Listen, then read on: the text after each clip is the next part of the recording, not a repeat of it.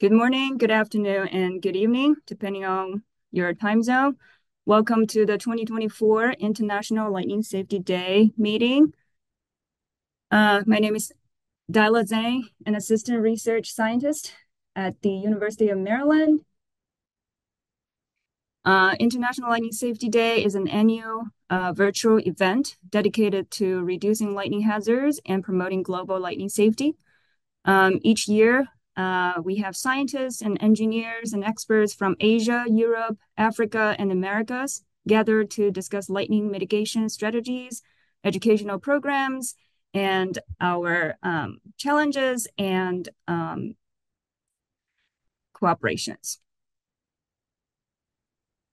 We extend our gratitude to the African Centers for Lightning and Electromagnetics Networks, the South Asian Lightning Network, and the U.S. National Lightning Safety Council for their invaluable support. Special thanks to Keisha Jane for her work on the flyer.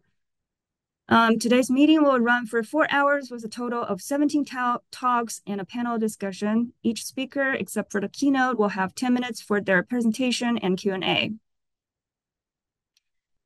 Given our global audience spanning 15 time zones, with some participants in the late night and some participants in the early morning, we kindly ask every speaker and attendee to adhere to the schedule. Moderators will provide a 2-minute warning before each session concludes. Questions can be submitted via Zoom chat or YouTube chat. Both will be monitored throughout. And thank you for all of you to participate in the ILSD this year to support lightning mitigation. Now, without further ado, let me introduce Professor Chandima Gomes, who will deliver the opening remarks and introduce our keynote speaker. Professor Chandima Gomes is a distinguished professor at the University of Witwatersrand, Johannesburg, South Africa, and the director of the Center of Excellence in High Voltage Engineering. He's a globally recognized consultant and trainer in lightning protection, earthing, and energy, ranked among the top 2% of researchers worldwide by Standard University for the past 5 years. Please proceed with the opening remarks, Professor Gomes. Okay, thank you very much, Jali, for your nice introduction. And welcome all of you. Very familiar names, what I can see in the screen. And today we are marking an important milestone of a long journey. The journey of safeguarding human beings from the wrath of nature comes in the name of lightning. And the lightning safety is a subject that people have been addressing for the last century or so. But the actual scientific lightning safety measures, especially that is away from the standard lightning protection systems, lightning safety has been in the focal point of few scientists in the 1960s, if I remember a name, Goldie, in his book, the famous Goldie book, Bruce and Goldie and Goldie books, they have mentioned about lightning safety, how to do it scientifically. And then in the 80s, uh, several American scientists and activists started lightning safety. And I'm proud to say that one of them, one of the key figures of that era is with us today, very active, Professor Marianne Cooper. And then a new era of lightning safety started exactly 13 years ago in 2011 in Kathmandu. And this Kathmandu event is very significant when it comes to the journey of lightning safety. And with the leadership of Prof. Sriram Sharma, and also another prominent figure, Professor Arun Kurshetra, the Director General of Non-Aligned Scientific Movement, the Center of Science and Technology in New Delhi, took the leadership in originating or rather establishing worldwide network on lightning safety, a platform for internationally recognized activists to work together. And then we had a series of events sponsored by the Non-Aligned Movement Science and Technology Center uh, in few countries, in Uganda, in Zambia, and again in Nepal. And among these events, we uh, we had another very important achievement. That is the naming of an International Lightning Safety Day, uh, which occurred or which took place uh, in Lusaka, Zambia, under the leadership of Mrs. Foster Lubazi, who is very active in Zambia at the moment. We came up with the the the concept of lightning International Lightning Safety Day, and then many parties started promoting it. Tried even today we are trying to get it into the UNESCO calendar as an internationally recognized day. And I should not forget another name who actually proposed it at a personal meeting. Dr. Munir Rahman from Bangladesh. I don't know whether Munir is here with us today. And he played a big role in coming up with this concept. Then all together, we accepted that, and uh, uh, it was generally uh, accepted as the day to commemorate uh, those who died from lightning, and also to take steps not to repeat the same tragedies in the world in the future. And just to tell you the history of this day, it is the day in 2011, if I remember correctly, 18 students were killed by a single lightning in Uganda, and their teacher was critically injured. Earlier, it was said that the teacher was also dead, but later found that he was not succumbed to his wounds. And so that we all determine that this type of tragedies will not repeat in this world again.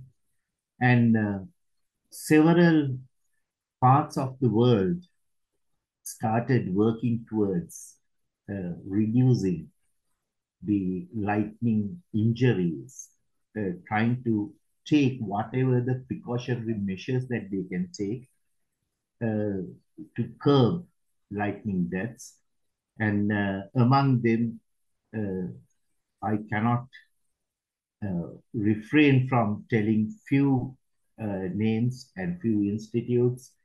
The Center of Excellence of Lightning Protection in Malaysia, headed by Prof. Zainal Kadir.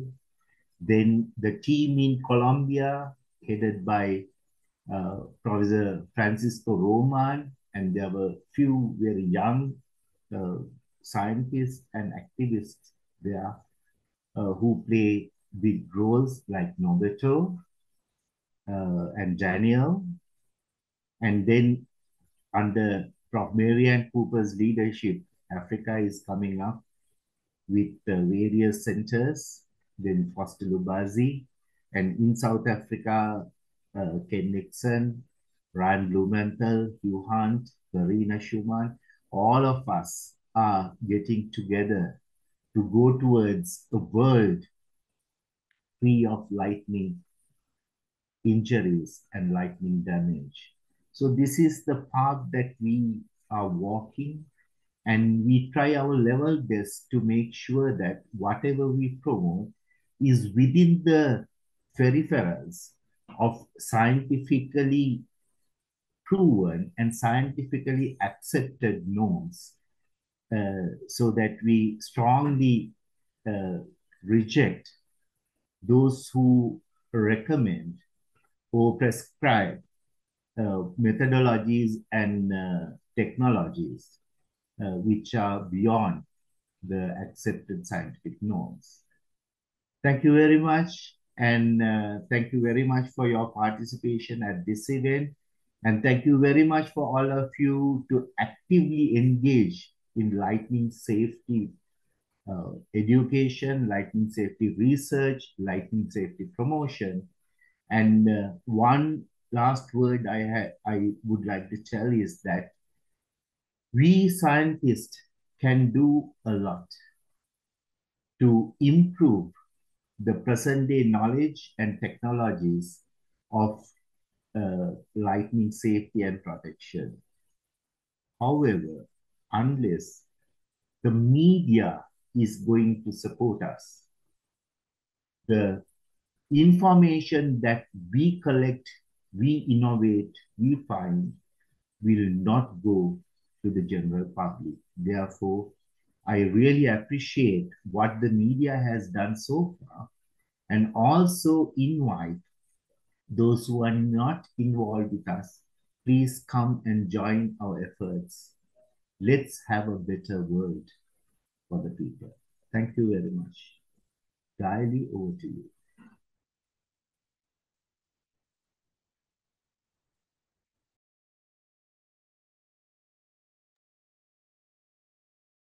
The announcement came during the meeting that the facility held with a team from Keynote, led by the founding director, Professor Emerita Mary Ann Cooper, a retired professor of emergency medicine at the University of Illinois at Chicago.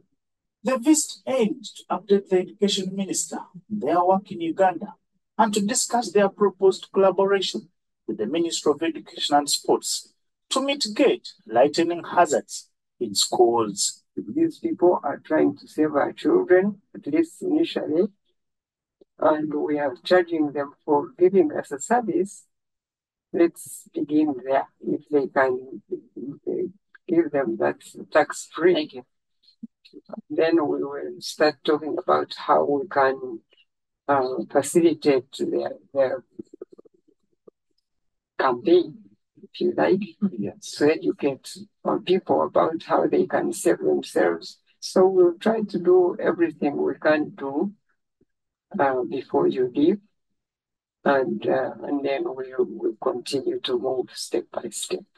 But at least let's start with Revenue Authority, and then we'll see. We'll discuss how we can support a whole campaign, which we can also be involved. It's a real honor and pleasure that you should bring us this program that really will save the lives of our children and our people.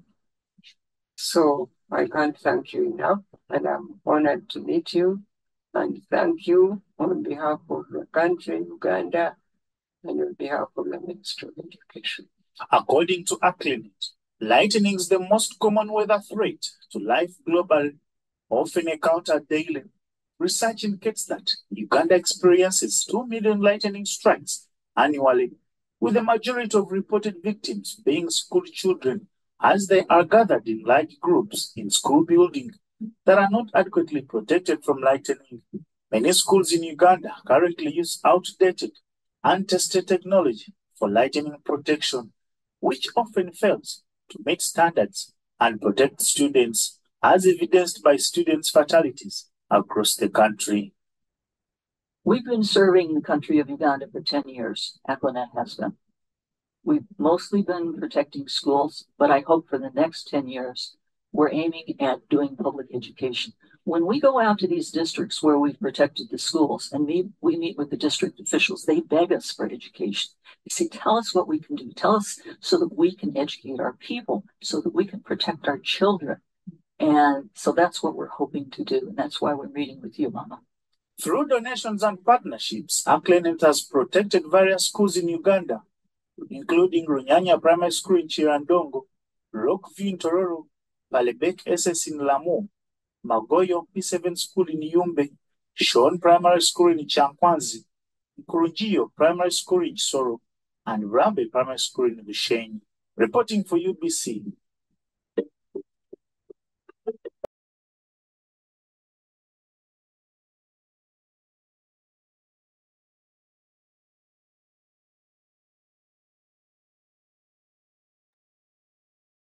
Chandima, can you introduce our keynote speaker? Sure, I will.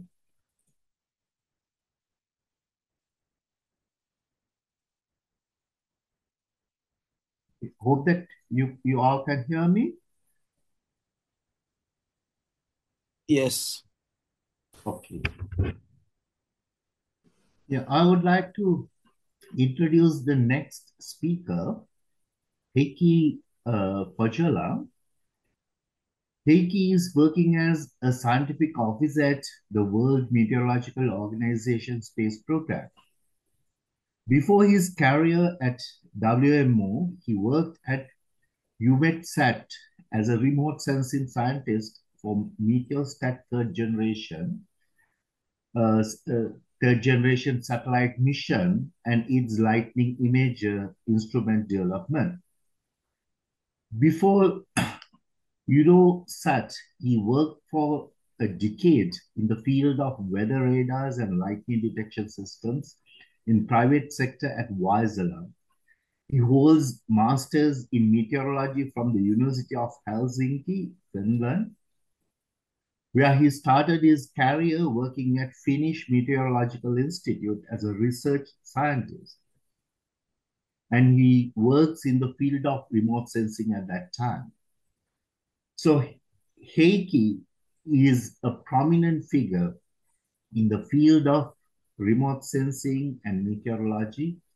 So please welcome Heikki Pohjola. Heikki, the podium is yours. Thank you very much, and thanks for your nice introduction and greetings from Geneva. And at the same time, with this group being part of this meeting, it feels a bit like home, returning back home, because as he explained, I have background in lightning detection with Vaisala and also with weather radars, etc. So, but now I'm with WMO, working as a scientific officer. Part of my work is still related to lightning detection. You will see that in a minute in my presentation. And just for your curiosity, it has been quite unstable here. We are located in Geneva, and in the Alps region, there has been thunderstorms almost daily basis, and also some with some heavy rain and the flooding, and even some people are missing because of that. First, I want to give you a little bit background about the WMO, so World Meteorological Organization. So it's a UN specialized agency on weather, climate, and water. We have 193 member states, so almost all countries in the world. Our headquarters is here in Geneva. We are around 300 people here. And it's the second oldest UN agency since 1873 already. And as you know, WMO work, it very much it's based on the expert teams. So we are coordinating really many expert teams, more than 200,000 national experts from meteorological and hydrological services and academia, and also from private sector. So we have a framework that the private sector can be involved also in our expert teams, and that's a huge advantage that we can have also the knowledge from the private sector and they perspective that to which direction things should be developed. And also WMO is a co-founder and the host agency of IPCC, and co-founder of the UNFCCC, and WMO Secretary General is also UN Climate Principal. And there you see it's very well known about the climate monitoring and IPCC, especially IPCC report. But actually, the main thing is, of course, the observations, including the lightning. And here you see on the left-hand side, you see the figure of the all kinds of observation components in the WMO integrated observing network, which we are here regulating and maintaining. So this is very much the framework we are working with. So first, of course, to have any forecast or warning, you need to have observations. So that is really a key, and that is also where WMO is putting lots of effort. My work is here in the infrastructure department, where all these different components of the global observing system are managed, and that's the home of data collection and analysis. And then from there, you need of course modeling for prediction, and that is also what WMO is coordinating. So we have those global modeling centers together with some limited area modeling activities as well. And then to follow on post-processing and automatic production of some products from the models. And then, of course, you need meteorologists and the weather services to forecast interpretation and the decision making, which is the key thing, that what should be the decision made based on the forecasts or warnings. And then dissemination of the products and the services to users, that's the key thing. So if it does not reach the user, it's useless, and that is of course the issue. The last mile is issue in many countries, that we have really products and all the data available, but it never reaches the user. And then of course you need to understand what that does mean. So this is the WMO framework, and what is the WMO's role in this? So we set standards, we build capacity, so we put a lot of effort to knowledge transfer from the developed countries to the developing countries, informing, advice, influence in different sectors, and identify user requirements, especially for the related to observations, that what kind of observation needs are there, and what are the requirements, and that's what we put then in our manuals, and guiding the work of national meteorological and hydrological institutes to fulfill those commitments. And my work is focusing on the WMO space program. So we are only 4 people here who are working with the space-based observations. So we cover kind of these roles related to satellite, related to space-based measurements. Then a little bit about the data policy. So that is really a key document in the WMO framework. So we really promote the open access and free and restricted exchange of any data. And as you may know, WMO data policy was renewed a couple of years ago. So now there is only one data policy for any observations defined. So it was replacing the resolution 40 for weather, 25 for hydrology, and 60 for climate. And it adopts the policy on the international exchange of Earth system data, and their WMO commits itself to broadening and changing the free and unrestricted international exchange of Earth system data. So also the WMO vision and strategy is now more than weather and the hydrology. So it's a more Earth system approach now. So we also try to cover other areas than than especially other areas than weather. So it's single overreaching data policy resolution for Earth system observations, monitoring, prediction, and services. Then about the main topic of my talk is the early warning for all, and we really have now this UN initiative, which is the announced by UN Secretary General Antonio Guterres in 2022, and it is to ensure that every person on Earth is protected by early warning system within 5 years. So as you see, it's pretty ambitious target to have that. So in 5 years to cover all the countries, it's a huge challenge. And WMO is, of course, playing an important role in this. And where it is coming from, that there are huge gaps in the early warning system. So only 65% of the world's population, mainly in OECD countries, are covered by the early warning system. And in the least developed countries, coverage is less than 50%. And if you look at the small island developing states, the coverage is only about 40%. If you look at the Africa, early warning system coverage is only about 45%. And then overall, only half of the world's countries report having enough capacity to alert their citizens in the case of hazardous weather conditions.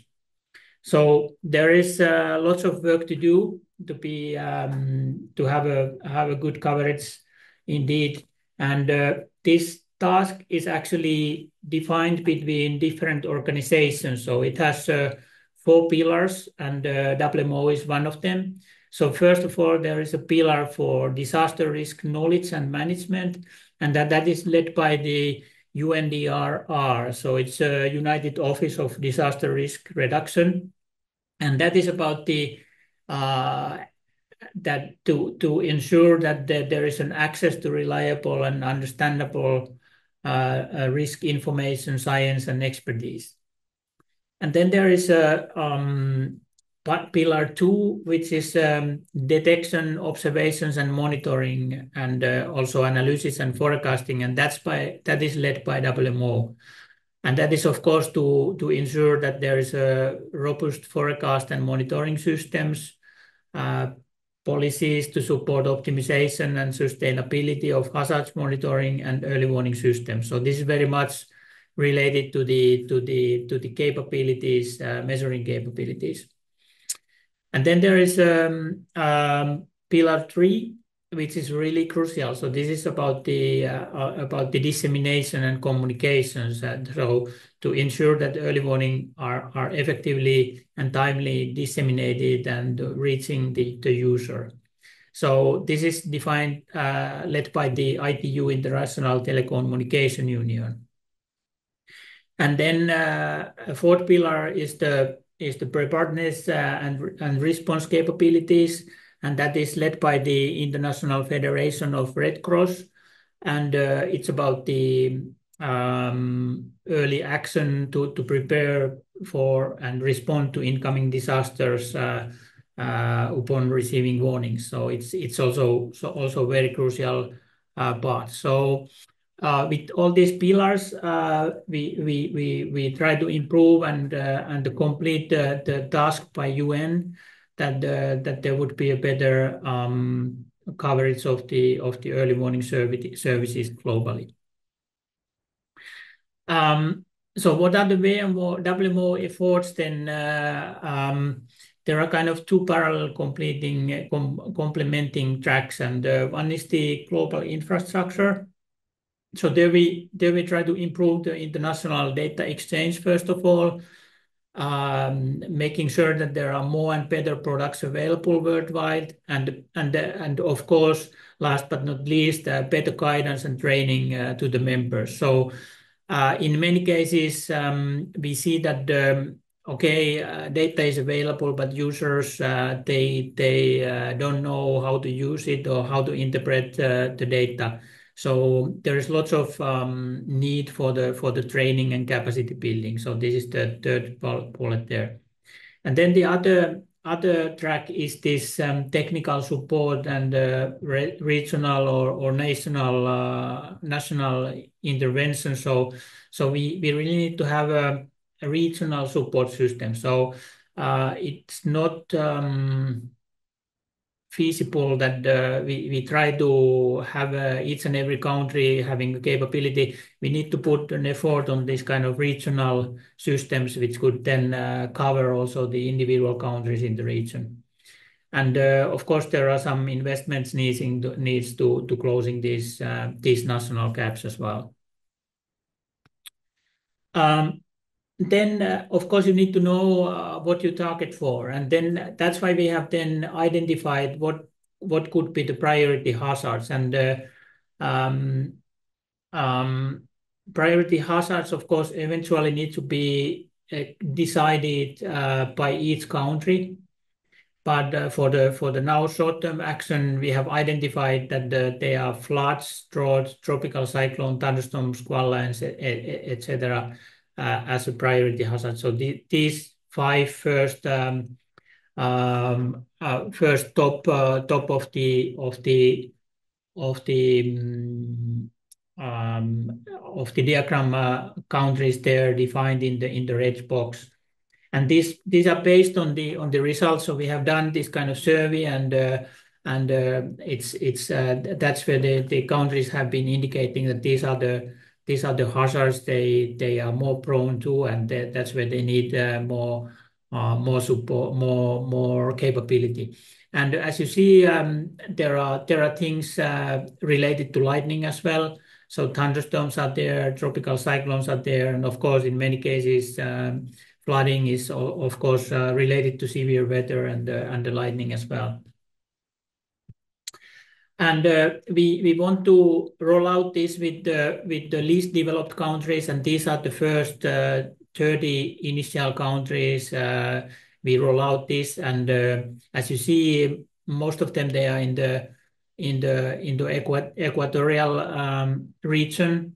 So they are very much prone to these hazards I just presented. Then we have put together this kind of early warning for all dashboard where you have all the data available. And by the way, this is a public domain, so you can go to this. You can see the slides before afterwards, and you can see the link there, or you can Google and you will find it. And here, for example, it's an example of VC, and this page presents the detailed information, the capacity for monitoring and forecasting in the case of Fitzy. And you can see that in the bars we define there that what are the maturity scores here, and there is a color scale which is then expressing the degree of attainment of each element as quantified by early warning for all rapid assessment. And you see that in this case there are, for example, the least capabilities there in the impact-based forecasting capability. Then on the data view, you see that there is a analysis of all these priority hazards and hazards by hazards and the different categories and impact-based forecast, roles and responsibilities, hazards monitoring capability level, alerting procedures, etc. And also there is a use of satellite data for hazards monitoring, and that's of course especially in my interest when I'm working with the space-based observations. And then if you go to and define the all data elements, and this might be interesting for you, is that you can also see that what are the actually variables related to any of these hazards. So, for example, you see there, and in the case of Fiji, they don't have lightning detection network. So there is a missing variable needed to monitor hazards 5. And you see that the lightning detection is missing there. So I recommend you to take a look at this as well. So this is our tool to analyze that how we go forward and what are the gaps needed in each of those countries. Then of course, as you know, space-based lightning detection is coming, and there are already many capabilities. So here I list from our Oscar Space database, which is a WMO maintained database, also open for anyone. I show you what is happening in the space-based lightning detection now and in the future. So here you see, first of all, you see the instrument, then you see the satellite here, and you see them on the timeline. And currently, we already have GOES satellites. They have a GLM instrument, Global Lightning Mapper, which is already operational and covering nicely US part of the disk. And then we have also Chinese lightning mapper covering a huge part of Asia. And end of 22, EUMETSAT launched the MTG satellite. It's still under commissioning. They have a lightning imager instrument there. And in the middle, you see the field of view of this lightning imager. And of course, it's a geostationary satellite standing located above Africa. And you see that, of course, it's really nicely covering Africa, and Africa will benefit a lot about this data feed when it's going to be operational very soon. And then in the timeline, you see also the future, and you see that the COAST program is covering lightning detection until 2030, 2035.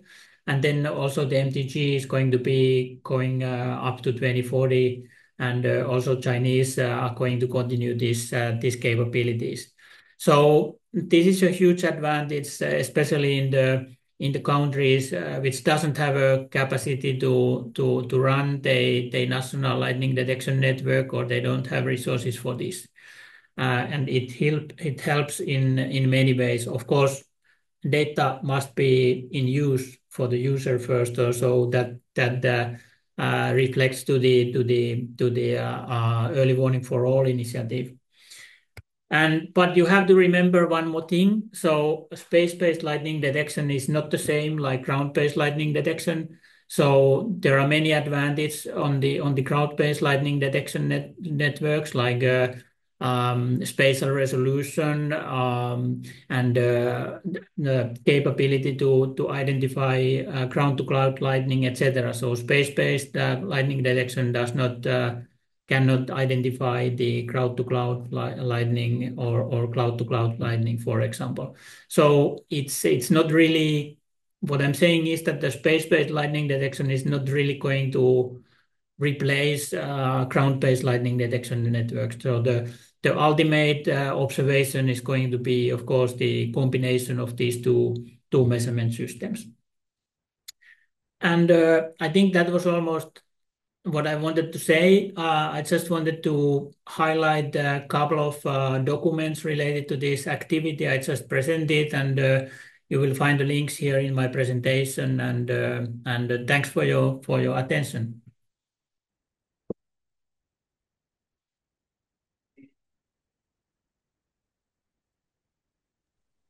Thank you very much. Thank you very much. And over to you, Jaili. Chandima, it's your turn to ask questions. There are 2 questions in the chat. Okay, let me check the questions. It's in the chat. Yeah. Yeah, there are 2 questions for you, with respect to your presentation. One is by Zainal Kadir. Question to Mr. Pohjola. Can we get access to all of these data sets, especially geospatial data? If so, where is the source? Over to you, Pohjola. Yes, spaces are sharing lightning detection data, and then also what we have. So the data policy and is defining what is in WMO data policy. There are two categories. So there is core data and recommended data, and what is defined as core, it is a mandatory for any member states to share that data. And now recently we have actually defined the core satellite data in WMO data policy, and that is including the space-based lightning detection measurements. So it's defined as core. So if national or meteorological institute have this data set available, they shall exchange that free of charge, according to WMO data policy. Thank you very much, Zainal. Hope that you are satisfied with that response. And then our second question is from Mike Weiser. I think Mike is from South Africa. Thank you, Mr. Pohjola, for a very informative presentation. Is there any improvement in the data capturing of and warning predictability of positive lightning? Oh, and that's a very detailed question, and I think it goes above my research at the moment. I'm not that much doing in lightning research anymore. I think there are many other people in this conference who can really tackle that question much more than I do. So I need to pass that question to other researchers in this meeting. Thank you. Thank you very much. And one more question from Sriram Sharma from Nepal. We are looking forward to WMO's support to recognize this date as IRSD. We made requests, but we did not hear back. Is there any way to declare it as a lightning safety day? I mean, world recognized day, just like what is in the UNESCO calendar. Okay, maybe I need to take a look. I see now the chat when I stop sharing, so I will take a look. I will respond in the chat. So I will do that so we can go forward in the presentations if that's fine with you. Thank you very much. I think that is the wish of all of us, and we all are looking forward to see this day being recognized as an International Lightning Safety Day by WMO and then get it into the UNESCO calendar. Thanks a lot. And are there any questions? Even you can raise your hand and then ask the question verbally. Any questions? I don't see any hands coming up. Then let me read out a message from Daily. We will have a group photo during the Uganda live session and France Brazil live session. Please stay for the group photo if you can. So that's a request from the organizer.